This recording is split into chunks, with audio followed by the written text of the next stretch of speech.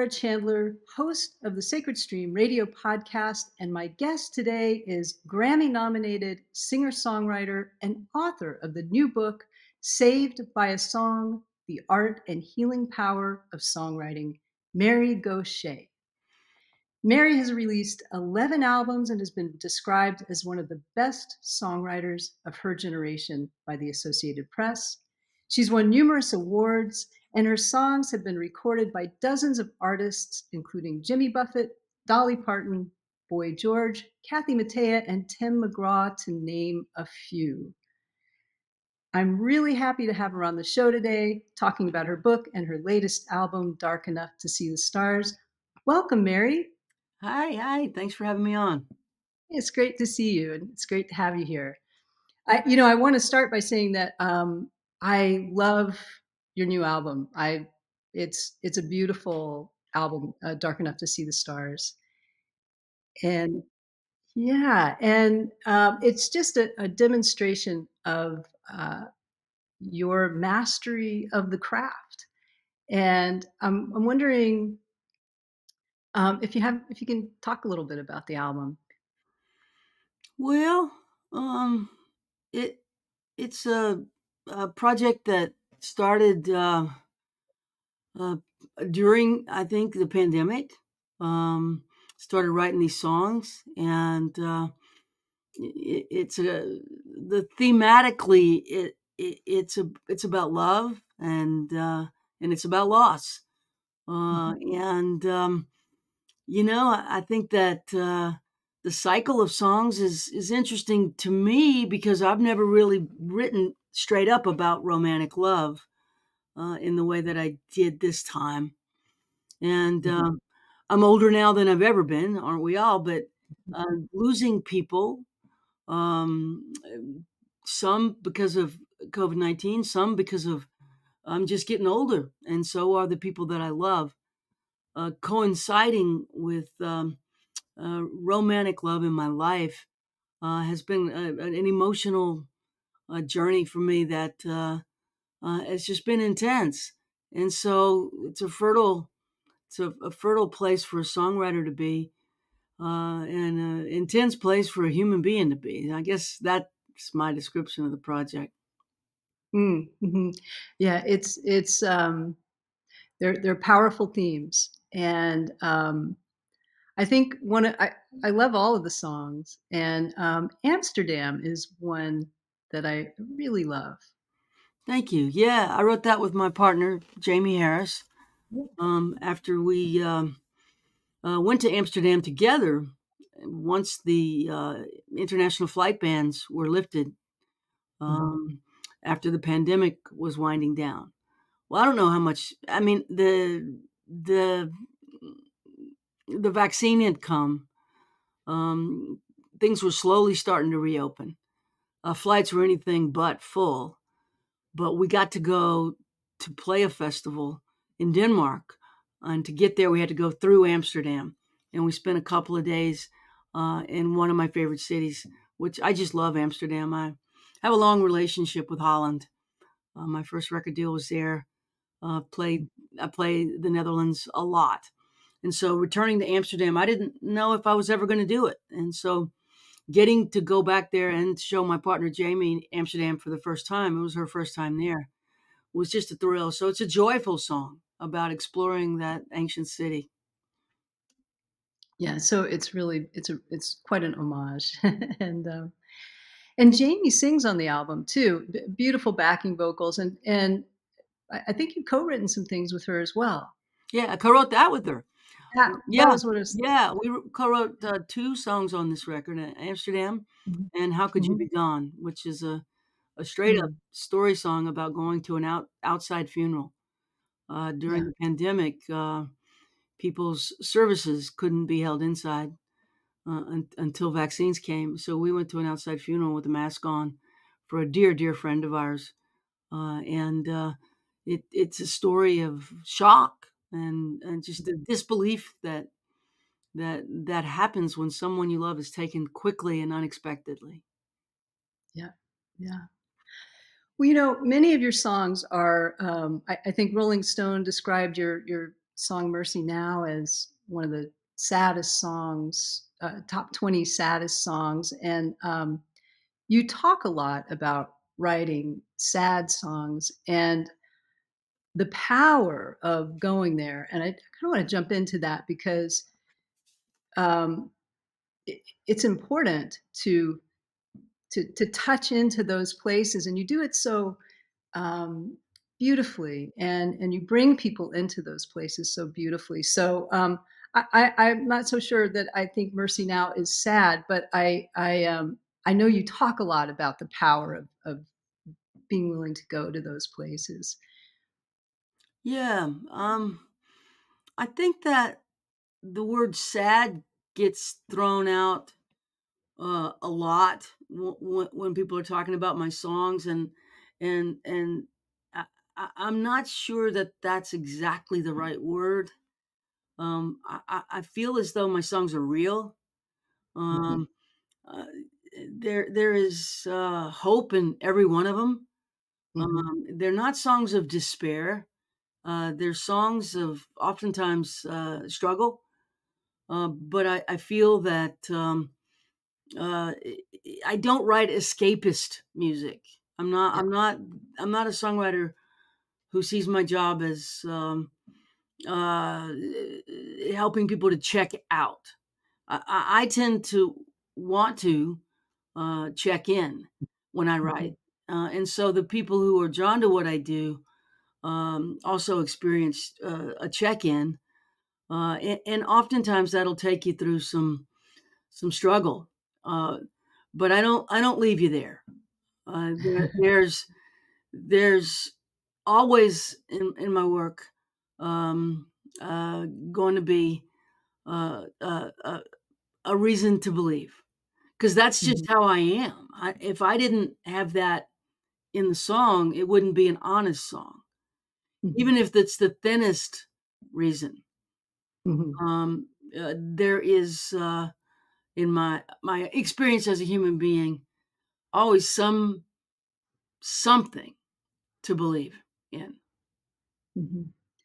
Yeah, I would agree. I don't think that your songs are sad. I think they're deep, and they're emotionally fulfilling in a lot of ways. So people that want to feel deeply and go in to something, as you said, not to be escapist, really have that experience with your music. I know I do personally. I do. Yeah, So thank you, thank you. Well, see, I'm not a pop songwriter. yeah, I love pop songs and yeah, I listen to pop music, but yeah, that's not my genre. yeah. You know, I tend to fall into more of the folk genre, Hmm. and I tend to be drawn to the work of people like Leonard Cohen, Townes Van Zandt, um,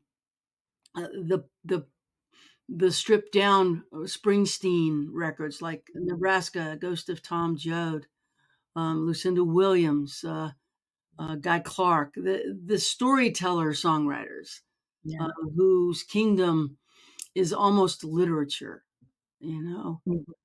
Oh which yeah. was, I guess, validated when the Nobel Committee gave Bob Dylan the Nobel Prize for Literature for his songs, many of them which are literature. But I Hmm. think that the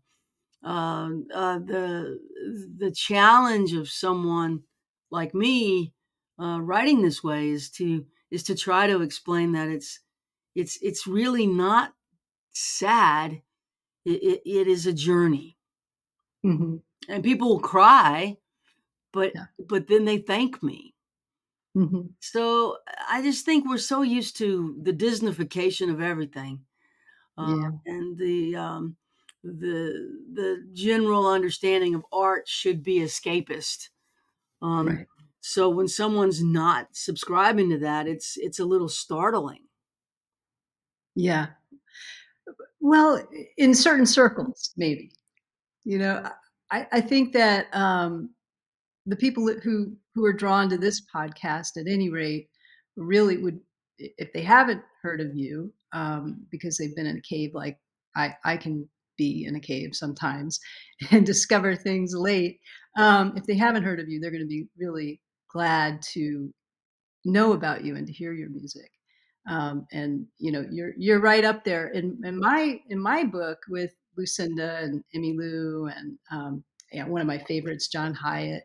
Just and I want to also acknowledge, you're really funny. You are really funny. So, you know, I think you humor tell is it. a big part of it, particularly Yeah, in the live shows. yeah. When I'm playing live, I tend to talk quite a bit. I think of myself as a troubadour, and Hmm. so troubadours are the wandering minstrels who go town to town, pretty much solo, playing original music and telling stories. And so I tend to have windy stories that can be kind of dark and also kind of funny, poking fun at myself a lot. Really, I think humor's part of the journey of the emotional ride that I want to bring people on. Hmm. Yeah, makes sense. Well, your book is about the art and healing power of songwriting, and that's a lot of your journey personally. And what made you want to write the book? Well, to be honest, I felt as though I had something that I had experienced that was useful to try to capture, which is that music and song for me have been a salvation. And then I worked with wounded veterans and found that they could be a salvation for other kinds of trauma as well, war trauma. When I saw the power of music and song to be of service to those who served, that's when I was just convinced I got to get this into a book so Hmm. that other songwriters can um, I don't know can hear from an older songwriter some of the power that I found in this art form.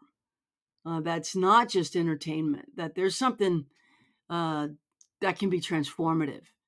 It is a powerful, powerful medium. Music and song Hmm. is one of the most powerful art forms. It just goes straight to the heart, and there's no need for a tour guide. You're not going to a museum. You don't have to have gone to college to understand the painting.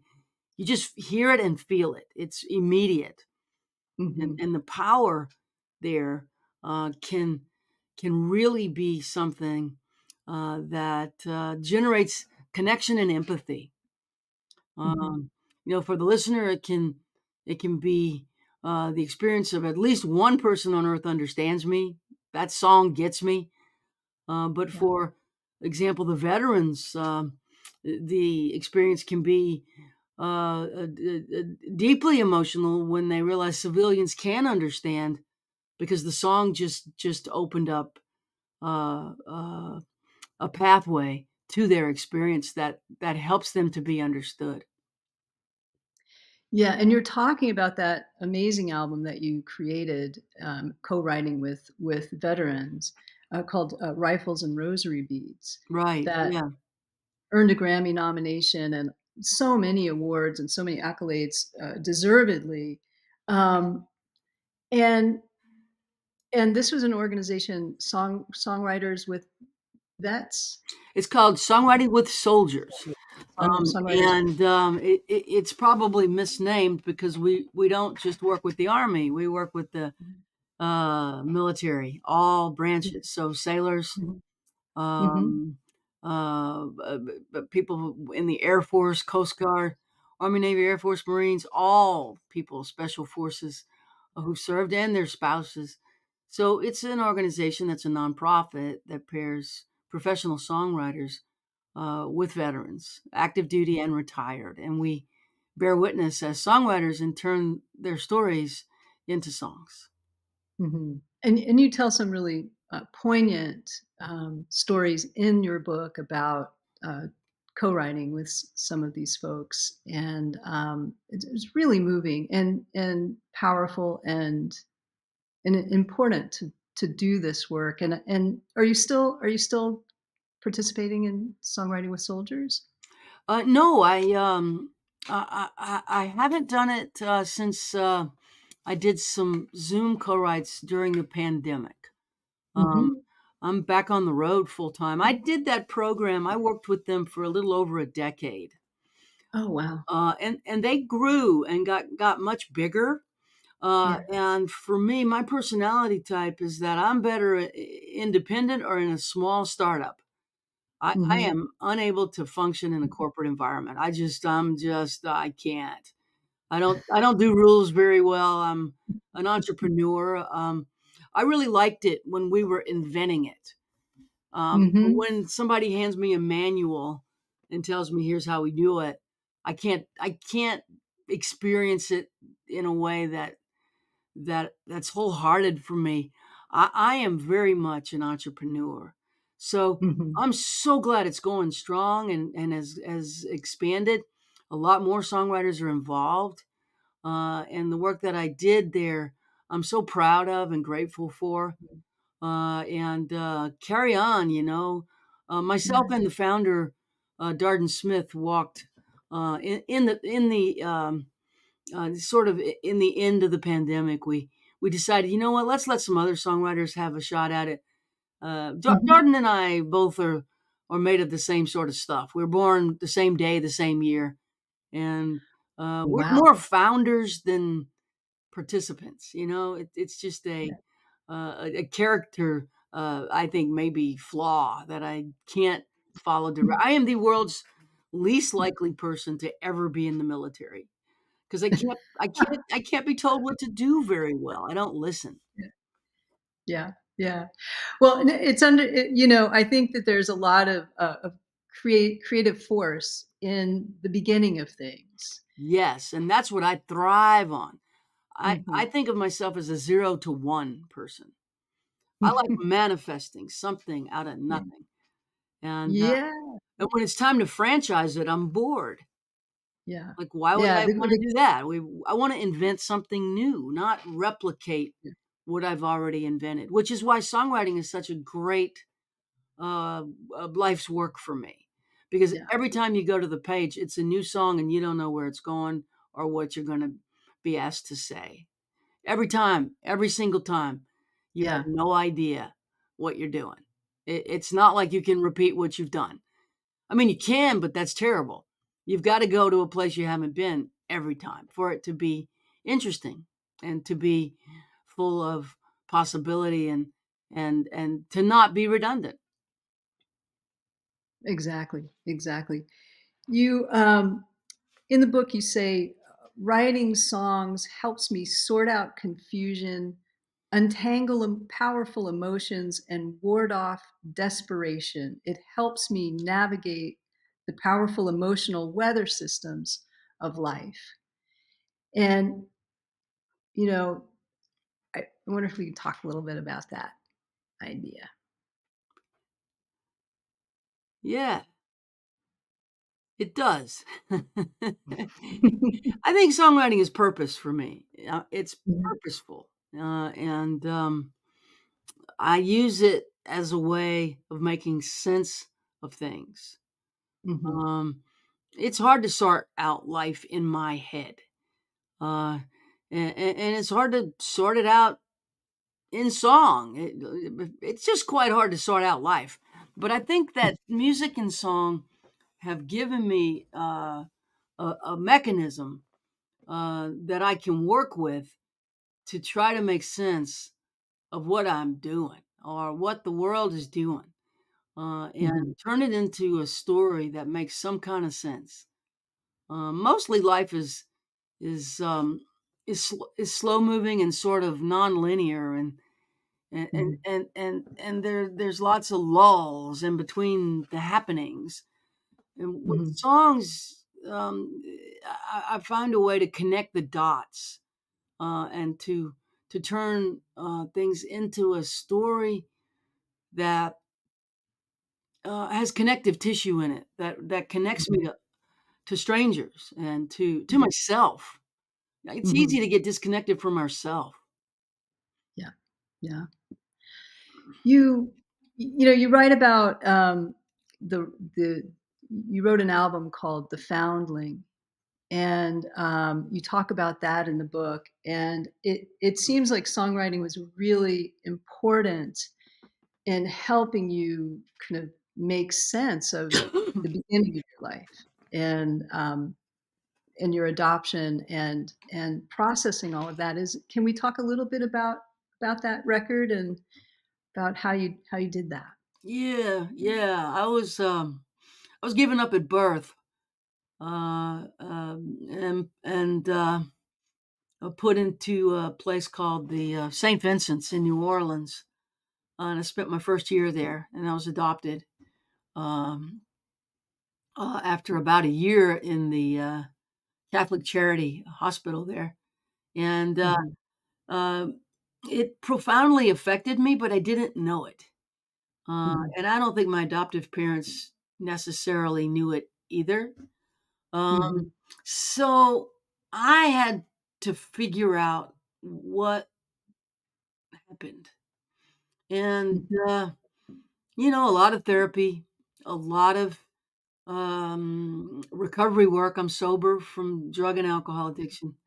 Um, mhm, and a whole lot of um, really trying to make sense of my own choices that I've made led mhm, me to this project that I guess my soul had to write. It's a song cycle around, I guess you'd call it adoption trauma, mhm, attachment mhm. disorder, and how to heal from those pretty powerful blows that happen at birth. For someone like Yeah. me, I had no idea what was going on with me. I didn't know that I had that. And nobody around me knew that I had that. It just looked like I was Mhm, acting out for no mhm, apparent reason. Um, and the confusion that comes from that. The song cycle of the foundling really helped me to sort it out. It didn't fix it, mhm, but it gave me a language for it.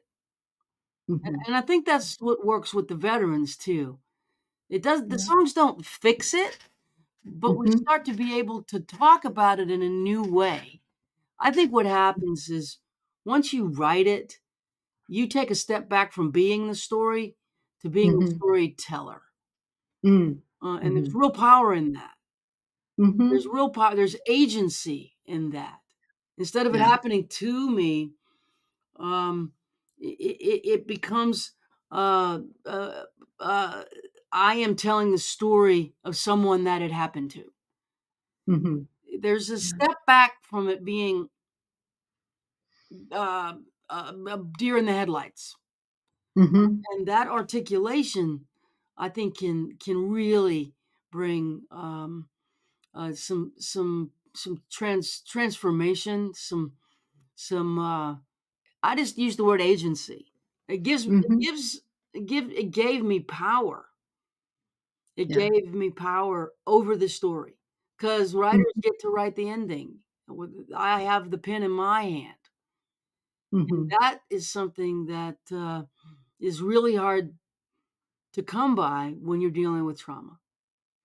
Yeah. Yeah.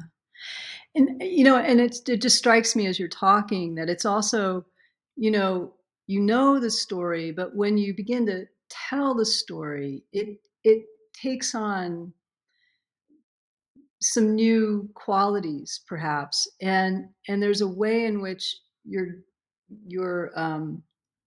putting light on it, Yeah, and it's it takes us from maybe the frozen place of knowing that trauma and moving it into this other place. yeah, yeah. You're going in there and turning over the rocks and seeing what's underneath it.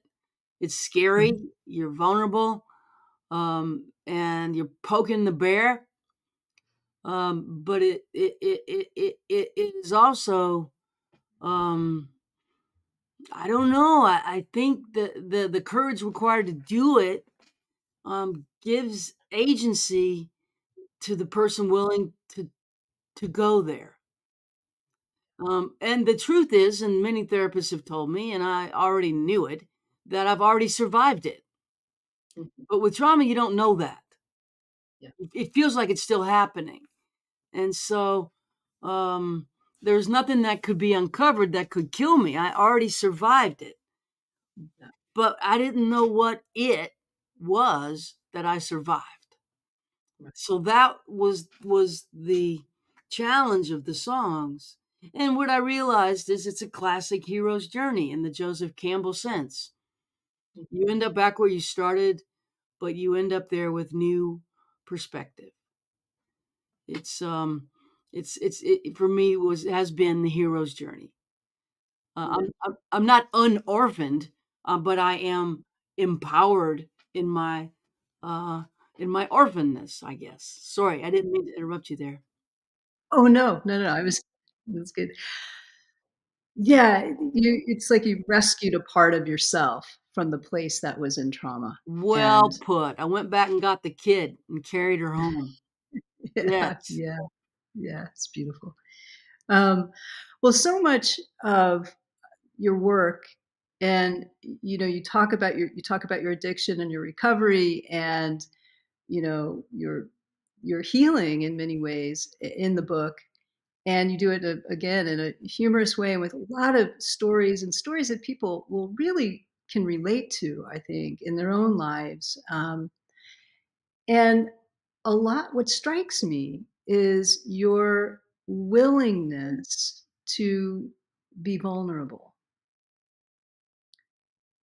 And I wanna say, I think there's so much power in that and bravery in that.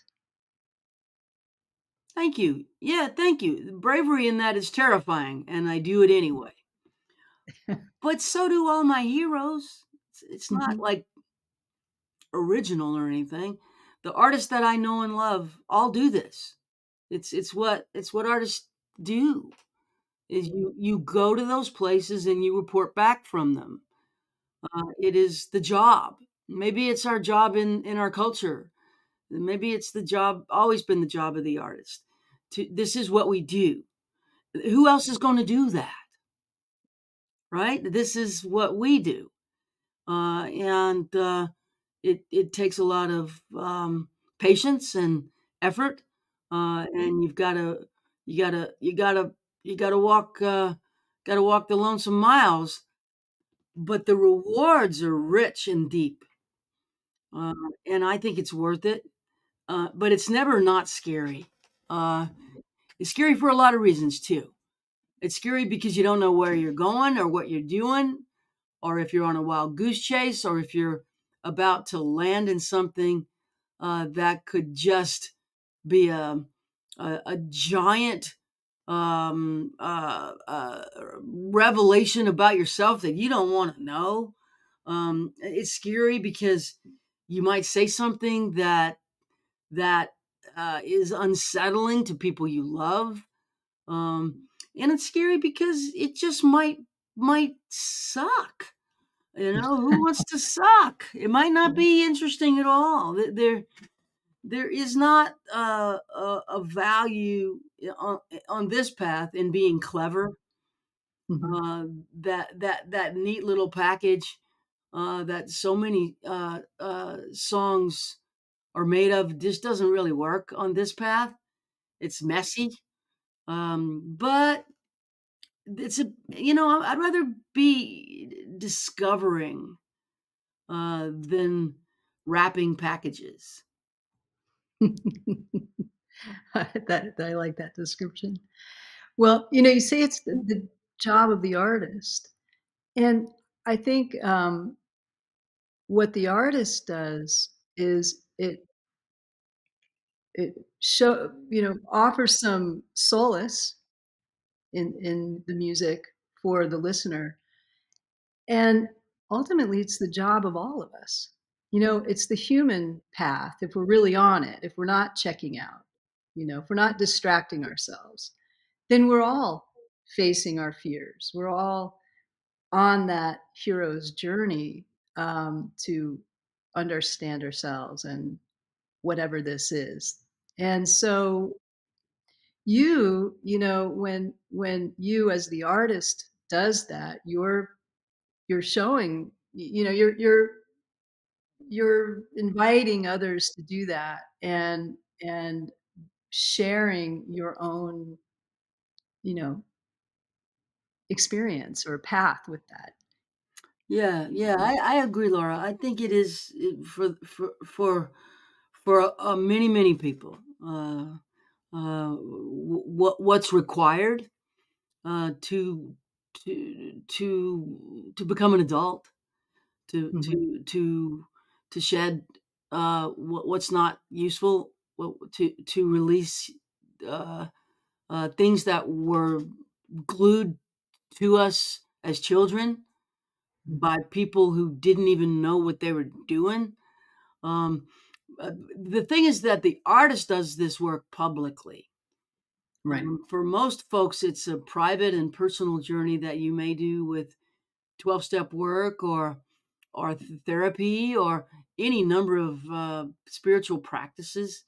But for the artist, we go on this wild ride in public, uh, and uh, and then we do it again and again and again, and there's no final destination. As soon as we get to where the lights are on, we got to go back into the dark. Mhm. Mhm. Yeah. I I first I wanna show the book, Saved by a Song, and Uh, it's got a whole bunch of stuff going on in there for me. But can I read you something that's Thank you. about Yeah. that I thought was, I mean, there's a lot I've got a lot of things that I could read, but this is about vulnerability, and, it's just lovely. So, as you're talking about your singing, you say, "I'm not a trained vocalist, not a singer, but singing makes me feel naked, exposed. Some say my singing is an acquired taste. One thing for sure, I've never had the ability to hold a note like some singers and bring an audience to their feet screaming, 'Hell yeah.' All this is to say, I know my voice suits my songs and conveys emotion. I sing convincingly, and for that I'm grateful. But I have no sonic fig leaf to hide behind. My fear of looking people in the eye when I sing feels primal. I close my eyes to protect my heart." Yeah. That's the truth. Yeah, yeah. Well, I understand closing your eyes when you're singing, and I feel like the audience should too. I think everybody should just close their eyes and take it all in. Um, but it's interesting that that idea of your singing, because the thing about your singing is it's so pure, it's authentic, and I think anyone hearing you sing feels that. Mm. I mean, I know what you mean about singers, who can bring people to their feet and saying "hell yeah," but like a lot of times, in that kind of a performance, um, I feel a little manipulated sometimes. Not all the time, but sometimes it can get a little over the top and be an act. Of course, with gospel, it's a whole other thing, um, but your voice is beautiful and pure and honest, and so I wanted to say that. Well, thank you. Thank you. Yeah, it's a big discussion. Like, what is singing? Yeah. It's a really big discussion. Uh, uh, I've had to. Well, I would think most. I listened to an interview with Billy Joel, who said he hates his own voice. Hmm. I think of him as a fabulous singer. He doesn't think Hmm. of him as a fabulous singer. Yeah. I think there's a sort of instinctual sort of most of us who sing are kind of like, yeah, this is what I got to make it work. Um, but I think a trained voice or a vocalist with extraordinary ability um, uh, is um,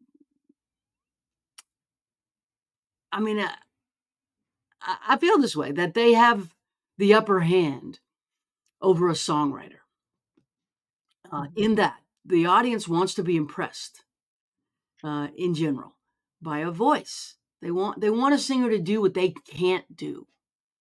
And in some ways, I'm the opposite.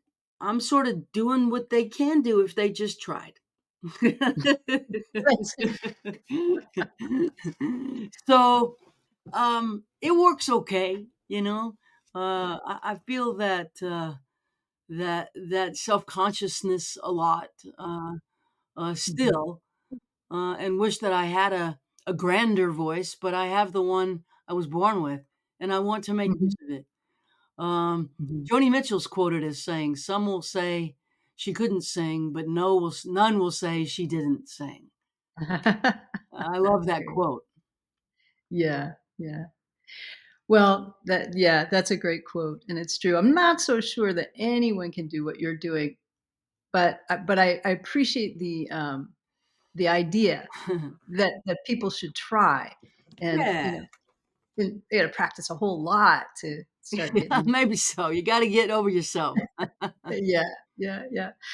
You tell a great story of coming to Nashville, and, I'm fascinated too by, the idea of being gay in Nashville, and that, not to stigmatize it, but back in the day when I was playing and touring, it was definitely different than it is now. But I feel like you know it's still got some probably some issue, or I don't know. I just feel like you're holding something for queer people by being able to do what you do in the genre that you do it in and at the level that you do it Yeah, yeah, I may be the first. I'm certainly the first in. openly gay person to play the Opry.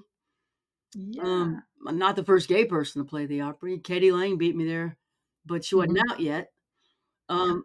I know there's a lot of gay and lesbian people who play the Opry who aren't out still. But I never was in, so I didn't have to worry about coming out. Um, Yeah. and I never made a big issue of being gay. It's a matter of course to me. And that's how I've always treated it. So I never felt Yeah. like I had to talk about it. I feel as though Mhm. it's obvious. It walks like a duck, it talks like a duck, it's a duck. So now let's get on with it. Yeah. And so because I've always been matter of fact about it, I am very, very comfortable with that part of myself. Mhm. Um, I think it helps others to be. And if they're just going to be flat out prejudiced, there's nothing I can do anyway. But I'm Mhm. not going to let their prejudice stop me from kicking down doors and going into the room. Um, Yeah. and that's my way, whether I would be gay or straight. That's how I am. If I want to go into the room, I'm going to find a way through the window if I have to. Mhm. So I'm very ambitious. I'm very focused on what I want to do. I know how to to um, to work a situation until I get what I want from it and need from it. And that has really been a big, I think, advantage for me as a gay person in Mhm. Nashville early on, because I just wasn't going to be stopped, and I Yeah. didn't acknowledge or notice if people were opposed to me because of my sexuality. I just didn't even. I just kept going, and I still do. You know, when I play the Opry now, I'm sure there's people in the audience going, "What is this?" And there's Mhm. others going, "Oh my God, look, it's like someone in our family." Like it's a mixed reaction always, and that's probably Mhm. good. Everybody gets a mixed reaction. Yeah. It's I haven't had if there's been prejudice against me for being gay, I haven't Mhm. experienced it in real time. I'm sure there's been I know every single day if I was a man, my career would be way ahead of where it is. I think sexism here and everywhere is more pronounced than homophobia in my That's experience. I mhm. know if I was a man, I would have a very different experience than what I've had with the songs I write. I just don't know if being a lesbian is that big of a deal. But being a woman is a huge deal. Yeah. I think that's a really good point, and it always has been. In the I music mean, it's business, changed. for sure, but Yeah, everywhere. But in our business, yeah, for sure. yeah. Well, I mean, I remember back in the '90s, kind of before Sarah McLachlan and the Lilith Fair, it changed a little bit, but back then, they weren't even putting women on as opening acts for women because it was too boring, and they Still and aren't. really? Yeah. Wow, Artists that we know and love won't have a woman open for them. They just wow. won't.